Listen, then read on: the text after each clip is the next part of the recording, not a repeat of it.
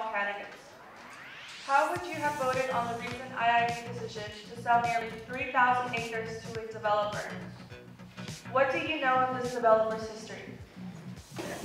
Left for punishment, but it's been said up here that the IID should take part in economic development. Okay, that project, if it comes to fruition, will be approximately 30,000 new jobs. Not minimum wage, serious pay.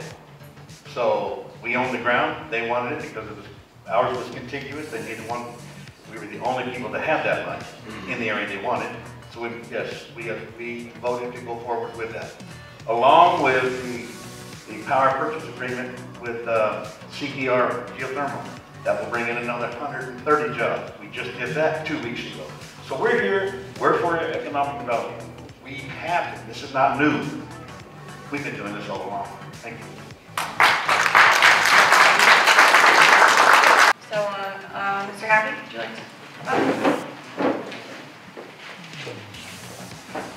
I share much of the views that Director Galindo made at the last meeting regarding the importance of preserving irrigated agriculture and irrigated agricultural land in Imperial Valley.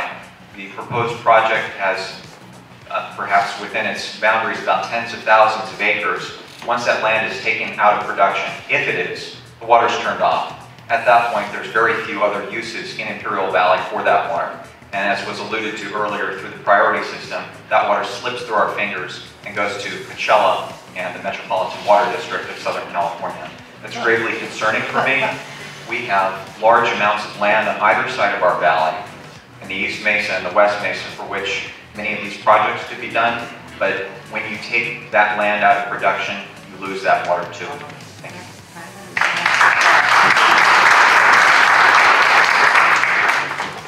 Mr. Childers? Thank you. With respect to the potential development of the inland port of Southern California, it does have the potential to have a huge, really almost unquantifiable impact over time with 30,000 jobs at full build-out in Imperial County. Now, I think it's important to understand that what the IID board did was not, in fact, sell the property already, but instead they agreed to enter into an option agreement for the developer to purchase the ground for a price of about $7,373 per acre, which is the result of appraisals that were done on the property. But because it's an option agreement, I think that as it was first presented, there were some issues, but as it came back to the board where the option money was non-refundable, $100,000 per year, not to exceed 6 years, and with other outs that the IID has built into the contract, this is where a really well-written contract can save you, regardless of issues that might come up down the road that we can't possibly know about now. So, as it was presented to the board, I would have absolutely voted yes. Here, here.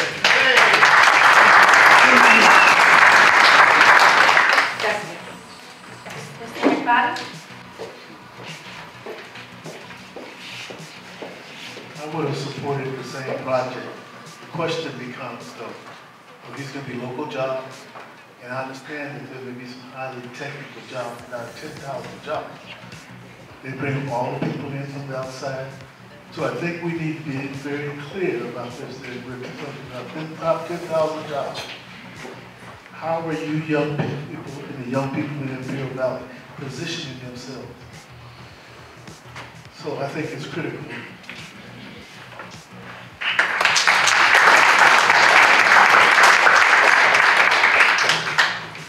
Would any of the candidates like to rebuttal?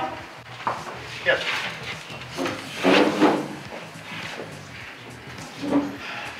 First things first, most farmers in this room, I see, they won.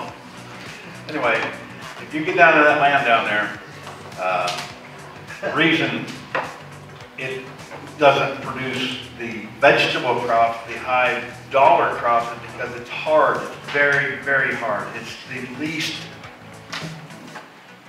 coveted ground in Imperial County to try to make a living on. You can make a living on it, but you're not going to make a good living. It's hard. Now, the economic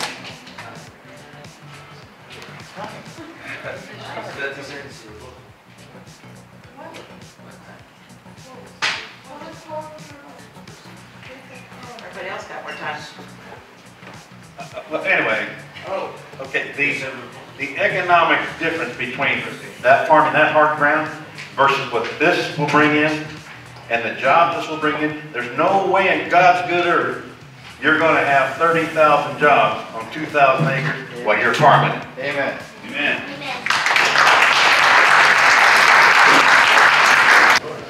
Any other rebuttals? Is that, okay, just to clarify, it is a 1 minute rebuttal.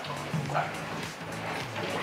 I also did share, No, I did. I was share some concerns on that. There are small, and I talk small family farmers, they're not large in scale at all, and they do have a connection to that land. They value that land. It's currently owned by the Imperial Irrigation District. It's held in trust. It's owned by all of us who live here in Imperial Valley. And I think they deserved a shot, and they weren't given that, and I think that's unfortunate.